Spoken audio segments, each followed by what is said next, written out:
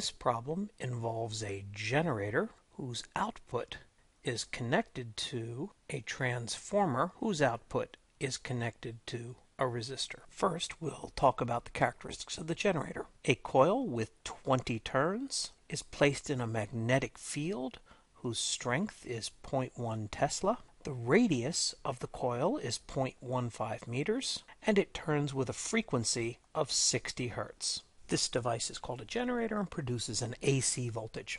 The output of the generator is fed into a transformer that has 100 turns on the input side and 400 turns on the output side. Finally, the output of the transistor is attached to a 15 ohm resistor. In order to understand the solution of this problem, we're going to have to learn about generators, transformers, and resistors. The last of these, the resistor, I'm going to assume we're familiar with, and so we understand that V equals IR for any resistor. However, we're going to take a moment out to perform a diversion in which we consider generators and transformers so as to deduce the appropriate equations that we'll need to solve the rest of the problem. Both generators and transformers use Faraday's law as written for coils. Because a coil is in fact n loops in series, we get n times the voltage from any single loop, which is proportional to the rate of change of the magnetic flux.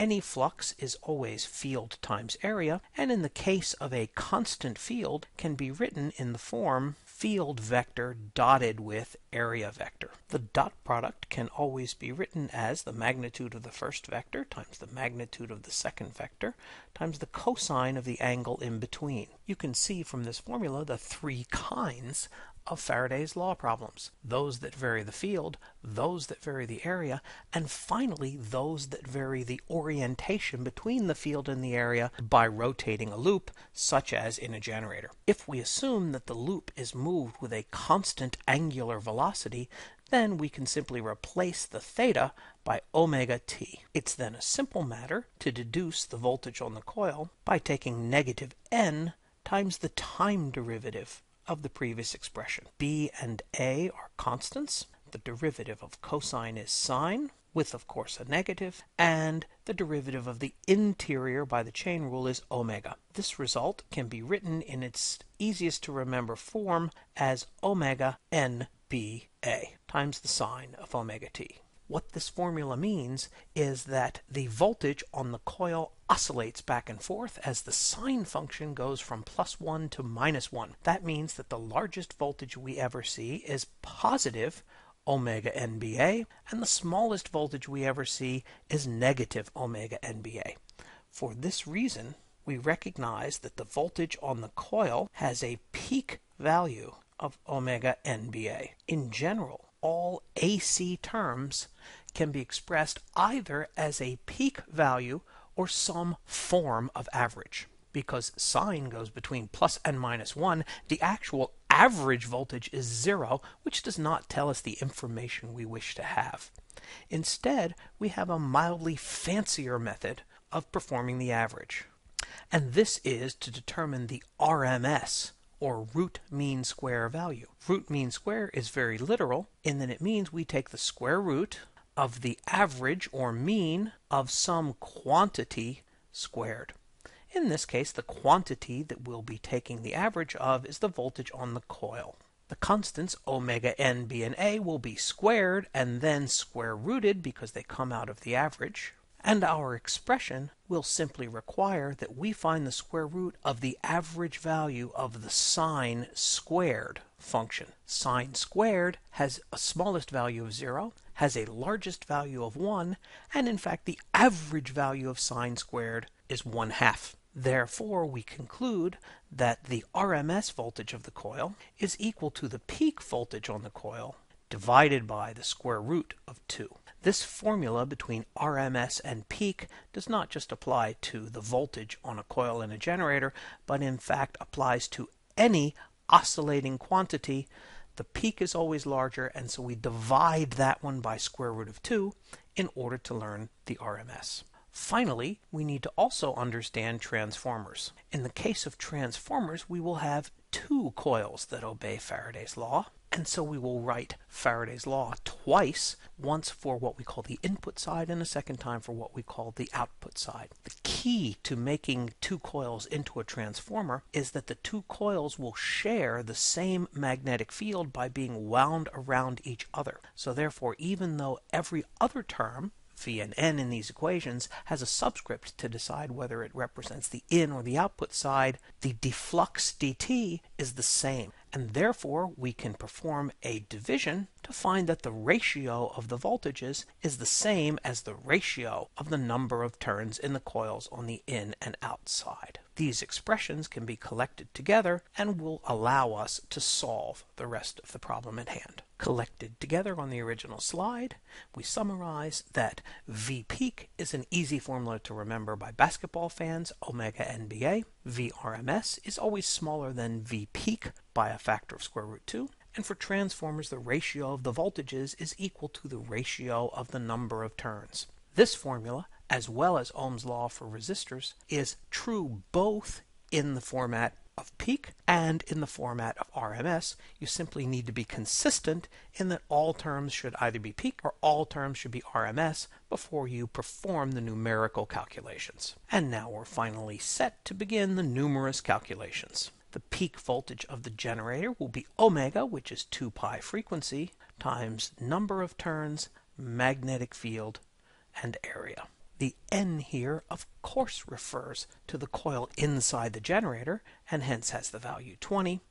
The magnetic field is 0.1, and the area for a circular loop is pi times the radius squared. Plugging in the numbers, we will find that the peak voltage of the generator is equal to 53.30 volts. In this and all subsequent calculations in the problem, on my calculator I kept all the digits, but I truncated them to about 4 places when copying them to the screen. In part B of the problem, we're asked for the RMS voltage produced by the generator, and we always remember that RMS voltages are smaller than peak voltages, and therefore we'll need to take our peak result and divide it by the square root of 2. This gives us the numerical value of 37.68 volts. Next, we'll need to deal with the transformer. As stated previously, the transformer has an input and an output voltage, and both of these can be expressed in either peak or RMS form.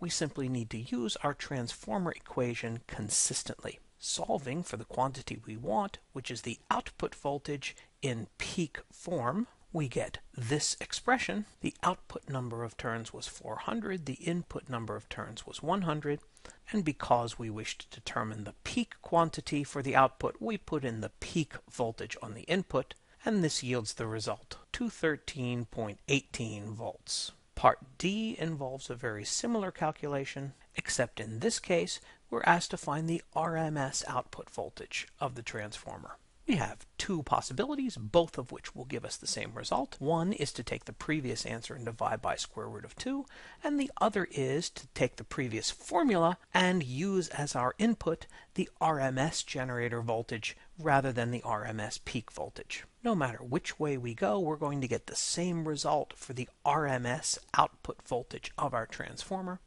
and that result is 150.74 volts. Having finished calculating both peak and RMS values as they come out of the generator, we are now going to find peak and RMS currents through the resistor, and for that calculation we're going to use V equals IR. Solving for the current I and recognizing that Ohm's law works as long as we have consistent notation, we set the peak current equal to the peak voltage over resistance. Because the voltage outputted from the transformer is the one applied to the resistor, we're going to use the 213.18 volts divided by 15 ohms to get a result of 14.21 amps.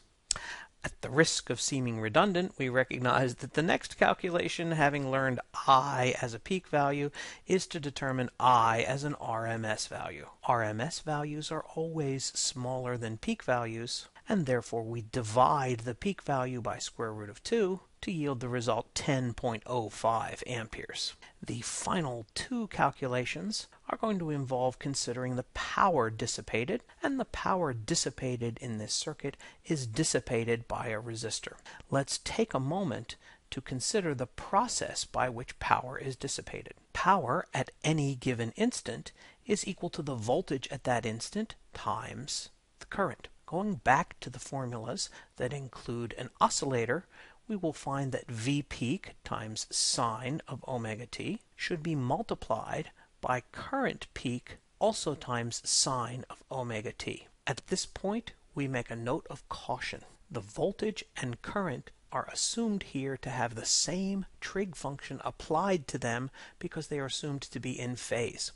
This does apply to the resistor in this problem, but it does not apply to either a capacitor or an inductor. Please be aware of the distinction for those two devices where they actually don't dissipate power at all. Going back to the formula at hand, let us average on the left and right hand side of the equal sign. On the right hand side, the two constants, V peak and I peak, will come out, and then once again we will have an average of a trig function squared, and the average value of sine squared is once again 1/2. For convenience, we can break the 1/2 into two pieces, square root of 2 underneath of V peak and square root of 2 underneath of I peak. That will give us VRMS times I RMS. Plugging in the values that apply to this problem, we will find that the average power dissipated by the resistor is 1514.9 watts. Finally, to complete the problem, a rather bizarre question is presented to us. And that question is, what is the average torque required to keep the loop spinning? This part of the problem is simply a reminder of something that is quite true. Energy is never for free. The fact that you are dissipating power in the resistor means that you must have input energy into the system somewhere, and that input is the torque required to spin this loop, which is not negligible at all. To derive the relationship involving torque, let's go back to the meaning of power, and power is energy or work per unit time. In the case of linear motion, work was force times distance, and so the power could be written as force times velocity. It is most often true, and certainly true here, that in order to get the rotational formula, one simply looks at the linear formula and replaces all the terms. The rotational equivalent of force is a torque, and the rotational equivalent velocity is omega. Therefore, we're able to say that our 1514.9 watts were generated by applying a torque